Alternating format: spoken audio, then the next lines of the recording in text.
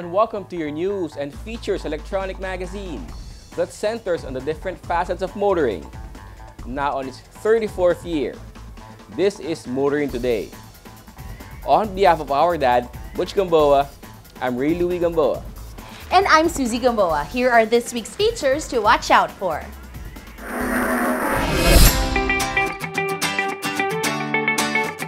On Motoring Forum, we shall discuss the effects of EDSA U-turn slots closure to motorists. Our road safety reminder on the Young Street Smarts portion centers on right-of-way of vehicles turning right. This week's Payung Super shall be about the limit on the number of passengers in PUVs. The public service segment centers on the fear of some that tollways will stop RFID installation. Showcase this week shall have the subcompact crossover from JAC, the S4 Intelligent.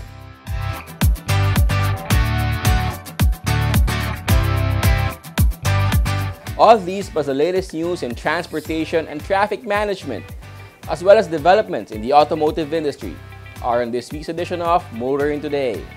Join us.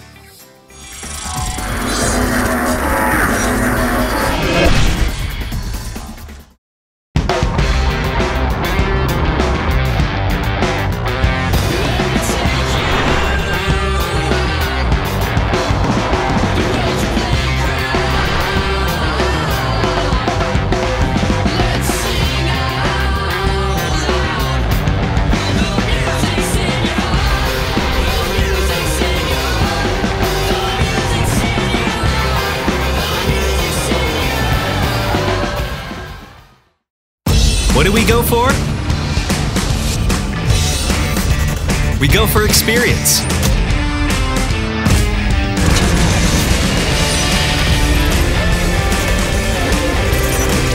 We go for excitement. We go for sport. We go for style. We go for fun. We go for the new Toyota Wigo.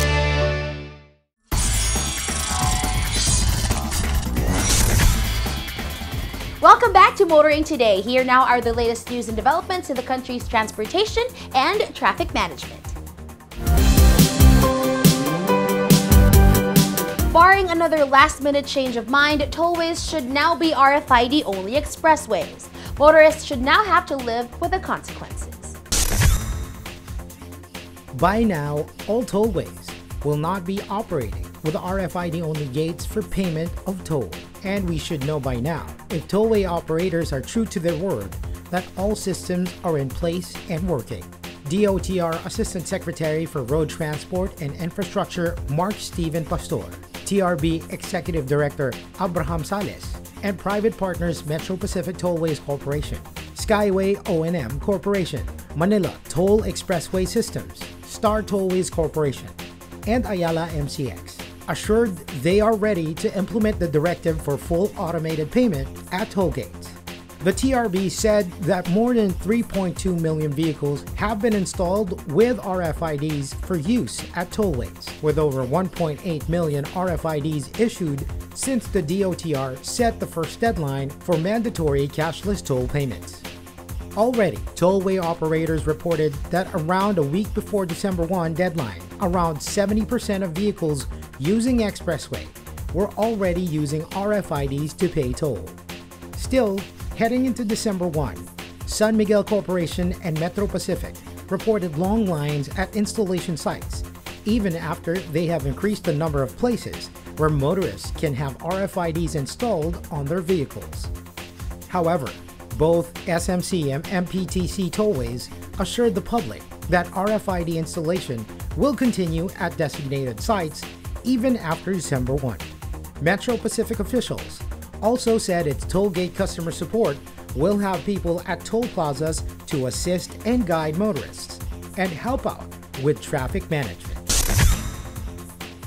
The idea behind the use of the RFID starts with efficient tollway operations. No more long queues entering or exiting toll gates. A raging and dangerous pandemic only made the cashless transactions a priority.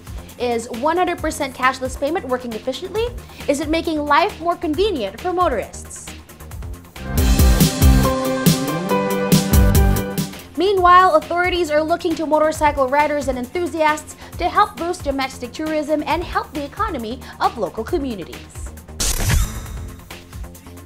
The Department of Tourism, or DOT, and the Tourism Promotions Board have launched what they call Motorismo, an initiative aimed at encouraging motorcycle riders and enthusiasts to visit and rediscover local tourist attractions. According to Tourism Secretary Bernadette Romulo Puyat, Motorismo will tap influential motorcycle enthusiasts as domestic tourism ambassadors who are in a position to help promote the Philippines as a country of fun and diverse experience. Using motorcycles, enthusiasts and motorcycle riding personalities or celebrities can highlight two-wheeled vehicles as a secure and viable mode of transportation for exploring tourist attractions with minimum health and safety protocols, the DOT said.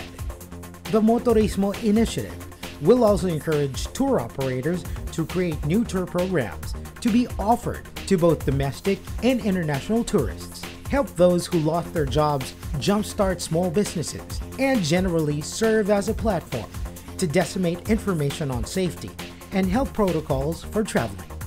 Motorismo seeks to promote the country's untapped tourism destinations and showcase culture and heritage sites, shops, restaurants in many local communities nationwide. Motorcycle enthusiasts and clubs are among the more avid adventurers looking to discover destinations and sites. Almost every weekend we see them individually or in groups riding to places yet undiscovered by tourists. They are perfect as tourism ambassadors.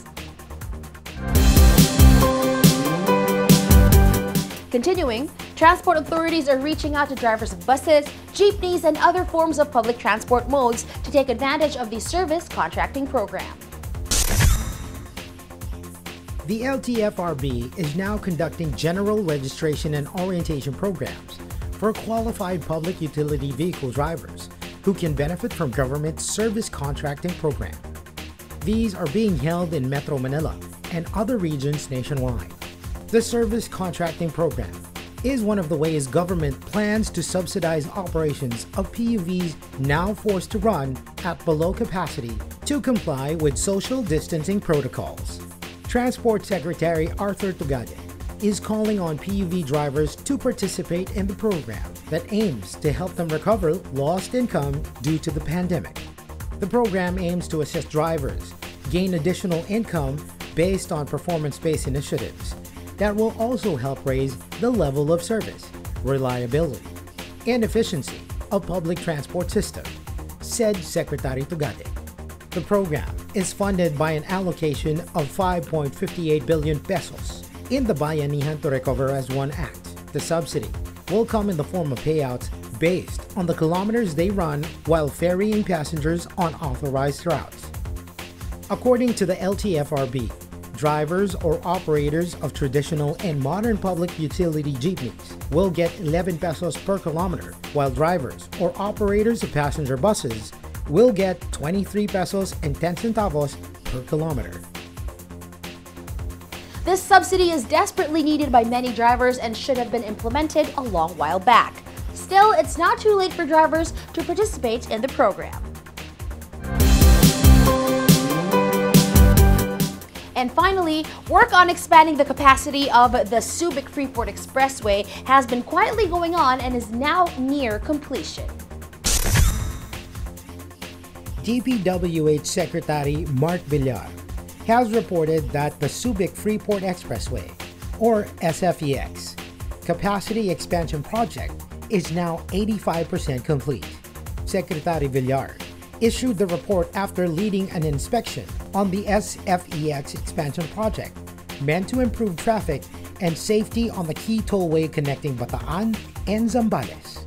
The expansion project includes building new bridges and a tunnel running parallel to existing ones, as well as adding new lanes to the SFEX.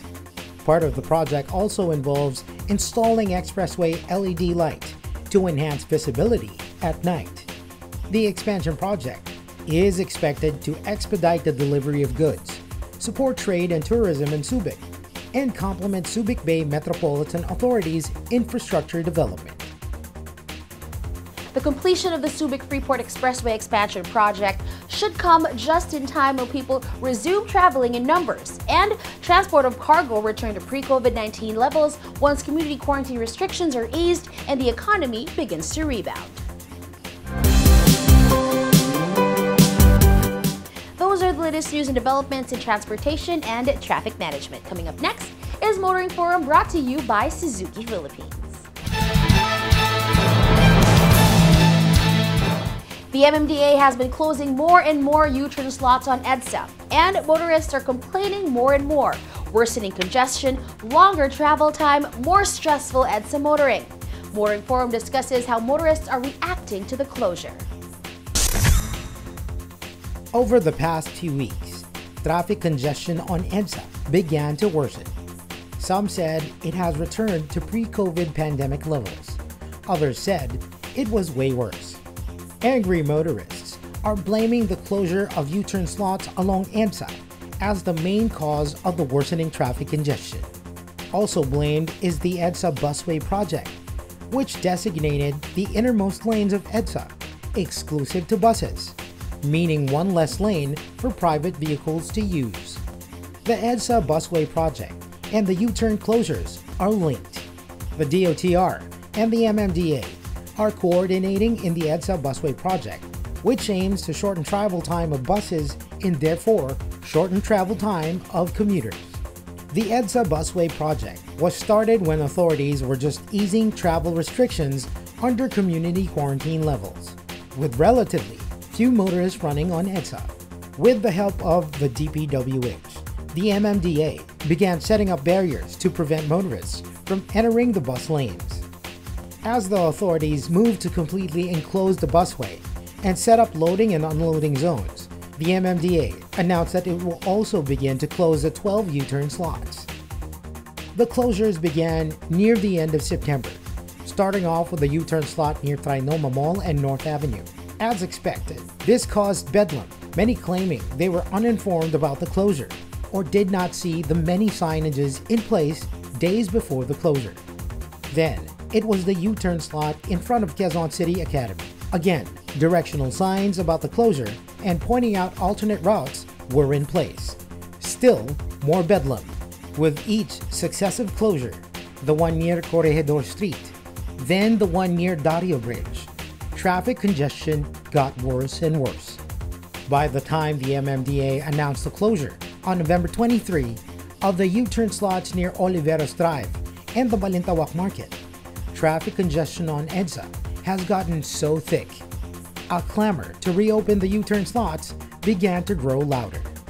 Congressmen added their voice to the clamor, including Quezon City 1st District Representative Anthony Peter D. Crisologo, who called for a second look at the closures and to perhaps reopen intersections on EDSA. Echoing the complaint of many motorists, Crisologo said shortening the travel time of EDSA carousel buses at the expense of the motorists is of doubtful wisdom. Crisologo called on transportation authorities and other stakeholders and private motorists to sit down and discuss alternative solutions to how the EDSA busway project can continue without necessarily closing all U-turn slots on EDSA. Meanwhile, private motorists should also learn to adjust to the U-turn closures. The MMDA and other government traffic management experts have been plotting alternate routes to avoid needing to make U-turns along EDSA. Perhaps motorists can also learn to plot routes themselves and avoid using EDSA altogether, if possible. The MMDA and local government units have lately been clearing secondary streets of obstructions identified for use as alternate routes. Before the advent of Waze, many motorists pride themselves in knowing shortcuts for going from one part of the metro to the other. Some routes may seem circuitous or longer, but get motorists to their destinations faster. Transport authorities, the MMDA, and the DPWH have already spent a lot of money and effort to establishing the EDSA busway and are not about to stop in mid-effort. The closure of U-turns is expected to continue, but perhaps a more thorough study needs to be done on how to make the EDSA busway and the private motorists coexist better on the whole length of EDSA. The MMDA and the DOTR appear steadfast in making the EDSA busway a success. This necessitates closing U-turns. Perhaps, as some are suggesting, not all need to be closed. Perhaps in wide segments of EDSA, U-turn slots can remain open with better traffic management to ensure the busway lanes remain clear at all times. That's our Motoring Forum this week, courtesy of Suzuki Philippines.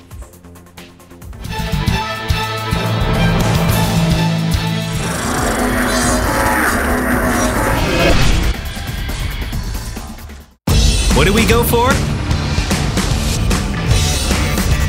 We go for experience.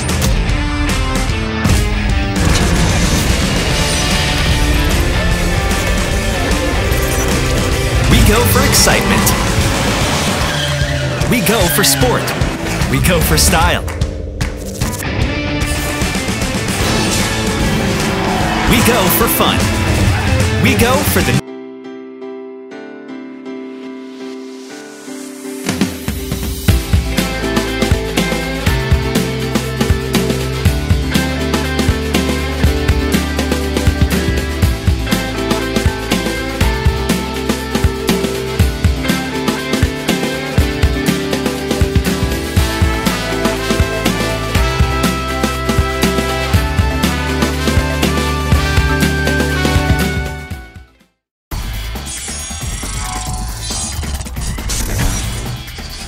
You are back with us here on Motoring Today, and in line with our lifelong commitment to promote road safety, here is this week's road safety tip in cooperation with Toyota Motor Philippines. As seen on the animation, vehicles turning right have the right of way bago ang mga liliko sa kaliwa. Always be patient, lalo na kung ikaw ay nasa intersection para maiwasan ang aksidente.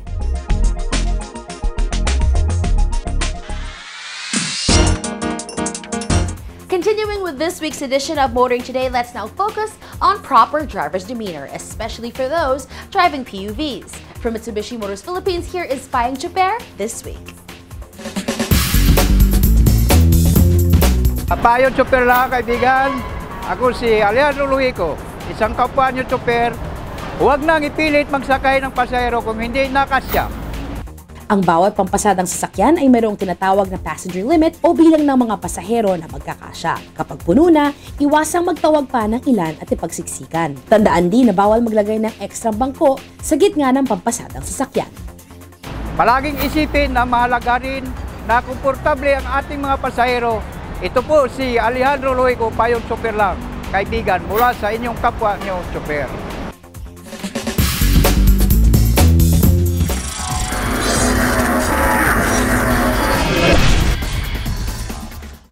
What do we go for?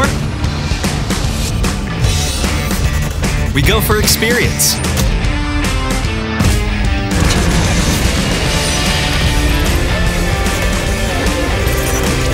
We go for excitement. We go for sport. We go for style. We go for fun. We go for the new Toyota Wigo.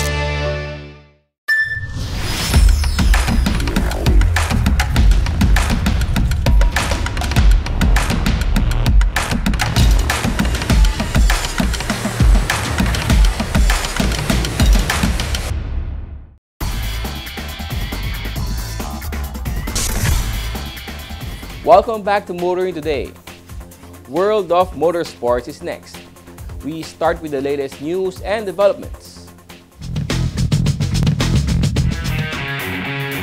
Automobile Association Philippines Motorsports has released the official championship point standings after the completion of the fourth and final round of the AAP Digital Rally Trophy. Lance Gubara topped the standings with 80 points.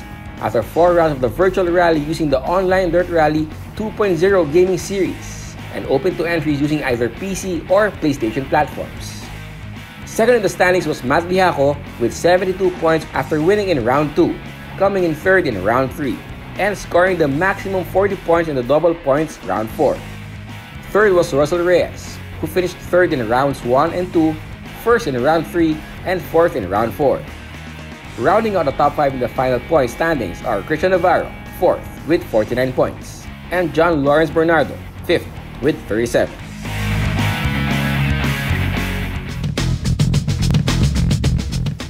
And that's this week's World of Motorsports. Motoring Today continues right after this break.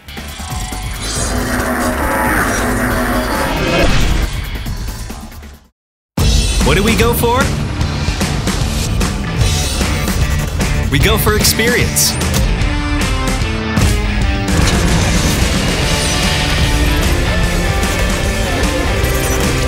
We go for excitement. We go for sport. We go for style. We go for fun. We go for the new Toyota Wigo.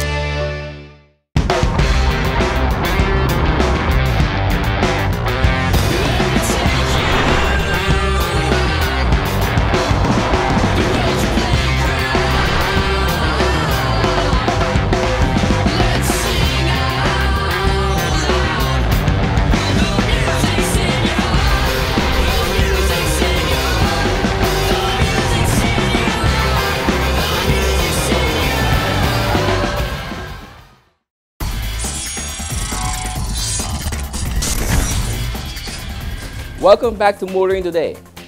Let's now take a look at what's happening in the local auto industry.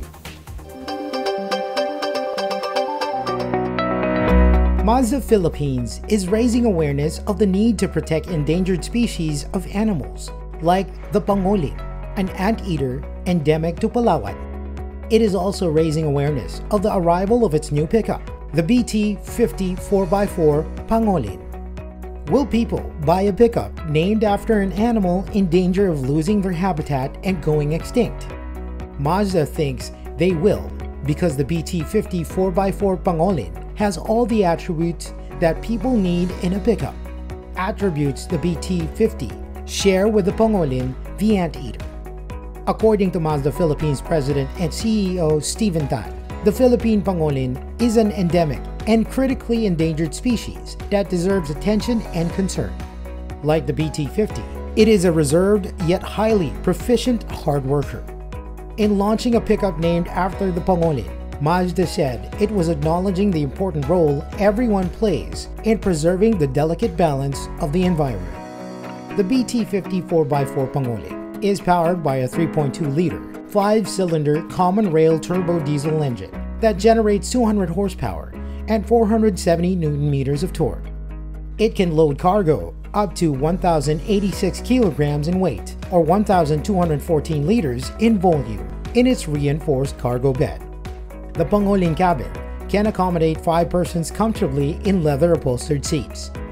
Infotainment comes from a 7-inch touchscreen JVC infotainment system with Apple CarPlay and Android Auto smartphone mirroring capability. And it proudly rolls on 17-inch alloy wheels from Rota, an indigenous manufacturer of world-class rims.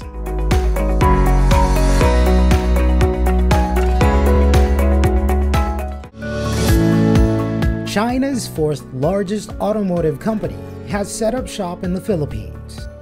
Changan Motor Philippines Incorporated, official distributor of Changan vehicles, has brought in an initial 5 models to compete in 5 market segments: the Alsvin subcompact sedan, the CS35 Plus subcompact SUV, the CS75 Plus compact SUV, the CS95 7-seater mid-size SUV, and the Iado EV460 electric vehicle.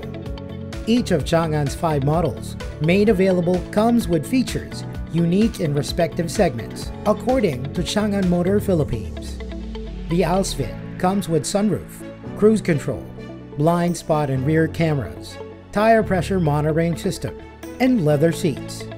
The CS35 Plus subcompact SUV comes with panoramic sunroof, engine remote start, passive keyless entry, blind spot and rear cameras, 10-inch touchscreen display, and 7-speed DCT. The CS75 Plus compact SUV features a panoramic sunroof, 360-degree panoramic camera, engine remote start, 12-inch touchscreen, 7-inch digital cluster, cruise control, triple drive modes, and 6 airbags. The CS95 midsize SUV comes with a 2-liter turbocharged GDI engine, 6-speed automatic transmission, 12.3-inch touchscreen, 10-inch digital instrument cluster, 360-degree high-definition panoramic camera, and panoramic sunroof. The Ayado EV460 comes with most of the amenities already mentioned, plus 6 airbags, electric stability control, leather seats, and more. The Changan vehicles are now available at 15 dealerships in the country and 29 sales outlets now in operation. And Changan Motor Philippines plans to upgrade the sales outlets into full-service dealerships.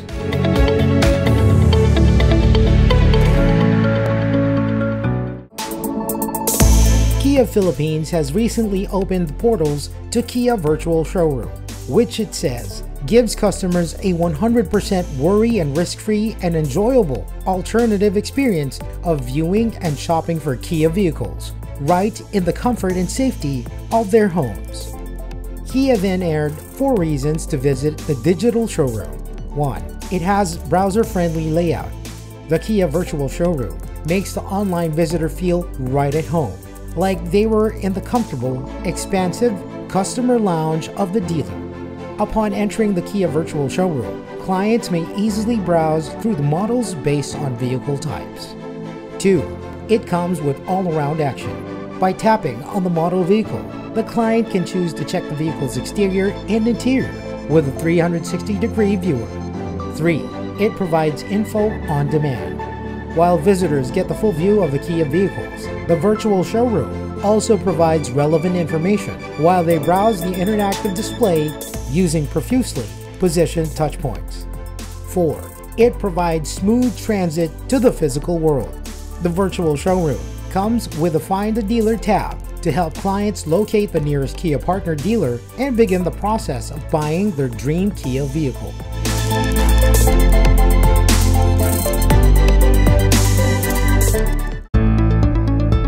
Toyota Motor Philippines is going all in with its bets in a bid to win, perhaps another Triple Crown in sales even in the year of the pandemic. These bets include the refreshed Rush lineup. Interestingly enough, the E-grade variant of the Rush that has gotten the most number of upgrades. The Rush E now comes with 3 rows of seats for 7, as well as a reverse camera. This means Toyota now offers an all 7-seater Rush lineup. All variants retain key Rush features like the high 220mm ground clearance, 7-inch infotainment system, back sonar, plus safety features like 6 SRS airbags, anti-lock brake system, vehicle stability control, and more. Even with the upgrades, the Toyota Rush 1.5e retails at 1,023,000 pesos for the automatic and 983,000 pesos for the manual transmission variant. Toyota believes that at these points, the Rush E-grade retains its position as a modern, stylish, spacious, efficient, yet reasonably priced family vehicle. The refreshed all 7-seater Rush lineup now retails at all 70 of Toyota dealerships across the country. Introduced in the Philippines in 2018, the Rush quickly cemented its position as one of Toyota's best-selling models. TMP sold more than 15,000 units of the Rush in 2019, making it the best-selling entry SUV model of the year.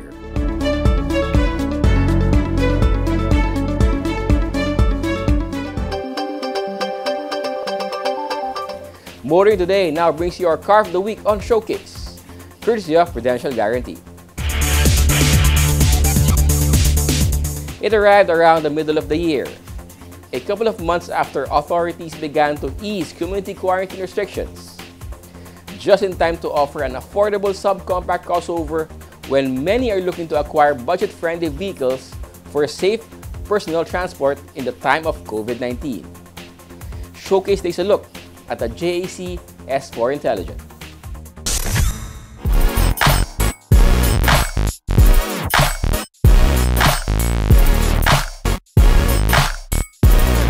Cool crossovers are now trending. More and more people, especially the young, are buying crossovers.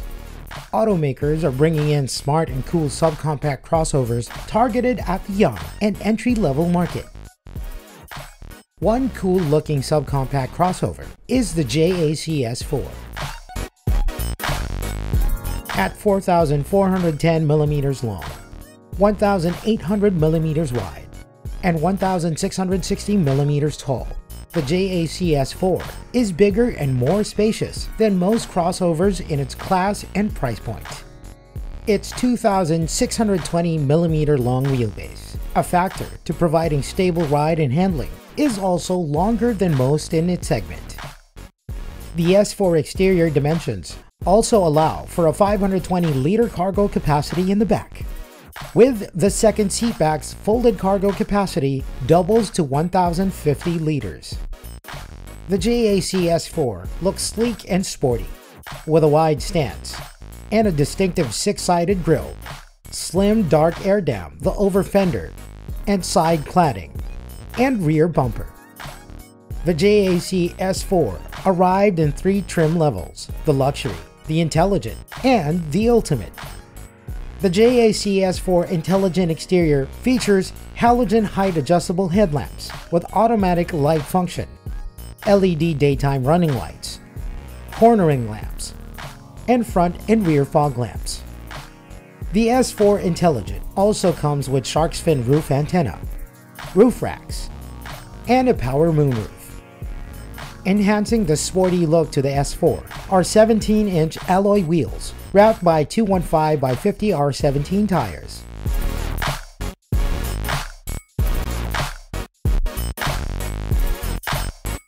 Powering the JAC S4 is a 1.5-liter turbo IVVT gasoline engine that generates a maximum 147 horsepower and 210 Nm of torque. In the S4 Intelligent, the engine is mated to a continuous variable transmission that drives the front wheels. The JAC S4 arrived in local market looking to set itself apart from the competition by being equipped with the latest technology for convenience, safety, and connectivity. The S4 Intelligent comes with smart keyless entry and push-button start, electric park brake, auto hold, and cruise control. Inside the cozy interior are seats upholstered in leather. The driver can adjust his seat electronically, and the multi-function steering wheel tilts to get the optimum driving position. An LED instrument panel provides the driver all the information he needs about S4 status and performance through 3 selectable modes. Other comfort and convenience features in the S4 Intelligent include remote-controlled windows, automatic climate control, rear windshield defoggers, and heated power adjustable side mirrors. The infotainment system features a 10.25-inch LED touchscreen with Bluetooth connectivity, smartphone link, USB port, and 6 speakers. 2 USB ports are also installed for rear passengers. The S4 Intelligent also comes with a surfeit of passive and active safety systems. These include dual airbags, seatbelts with reminders for all passengers, ISOFIX, and immobilizer.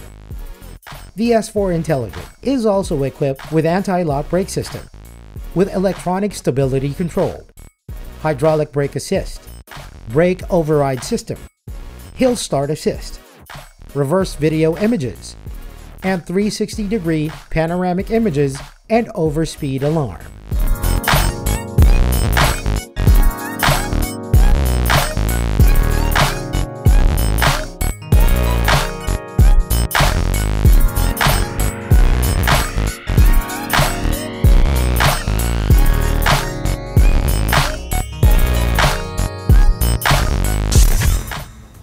The JAC S4 Intelligent is priced at under ₱1 million. This should make this subcompact crossover a good option for young first-time buyers searching for value-for-money personal transport. That's our featured vehicle on this week's showcase, courtesy of Prudential Guarantee. Drive worry-free with Prudential Guarantee's auto insurance program with a free 24-hour nationwide roadside assistance included with your comprehensive auto insurance. Rest assured, we'll take care of you and your car wherever you are. Prudential Guarantees Auto Insurance Program. 100% worry-free driving.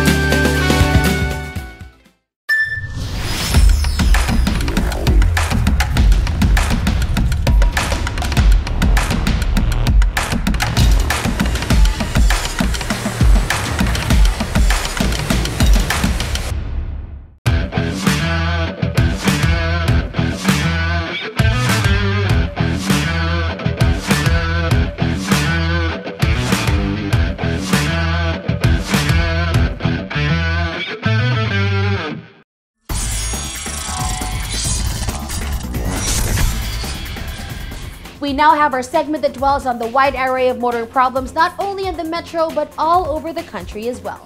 This is where we present problems referred to us or we ourselves see and hope to fully find solutions for. Here's our public service segment brought to you by Honda Cars Philippines.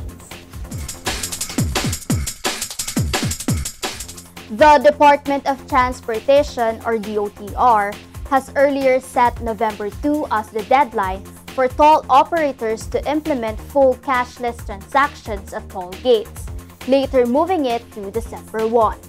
By now, frequent toll users have long been able to install RFID stickers on their units. The opposite, obviously, isn't that so.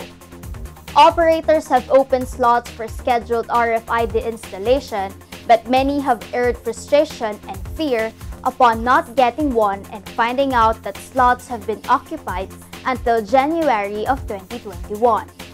But the DOTR, the Toll Regulatory Board, and the tollway operators say fret not, as RFID installation shall continue even after the December 1 deadline. They've also assured motorists that designated installation sites will remain open and a lane at toll gates will cater to those who need RFID right there and then. But frequent users now say that with RFID stickers installed, new problems came out. Reloading is one. Reports have it that reloading stations are always offline and load credit doesn't instantly reflect on the account. There are even claims that there are missing credits. There are also reported technical glitches on the readability of some systems. Indeed, there is no stopping the full cashless transactions at tolls. The government and the private concessionaires should also make sure that everything is running under control, so that this move will further serve its purpose to improve travel time with shorter queuing time at toll plazas, which in turn reduces fuel consumption by lessening engine idling, lessens vehicle wear and tear, and supports the Clean Air initiative of the country. That's our public service segment from Honda Cars Philippines. And should you yourself encounter motoring problems that need immediate attention, please feel free to contact us. See the details being flashed on your screen. And that's the week that was in motoring. Thank you for joining us. If you missed some portions of our show today or any of the past episodes of Motoring Today, you can watch us online on motoringtoday.ph anytime today at your convenience. Also, please don't forget to follow us on social media. Until next week here on Motoring Today, now in its 34th year of continuing service to the general motoring public with a lifelong commitment to promote road safety. Stay healthy and be vigilant at all times. On behalf of Butch Gamboa, our dad, I'm Ray Louie Gamboa. And I'm Susie Gamboa. Happy motoring!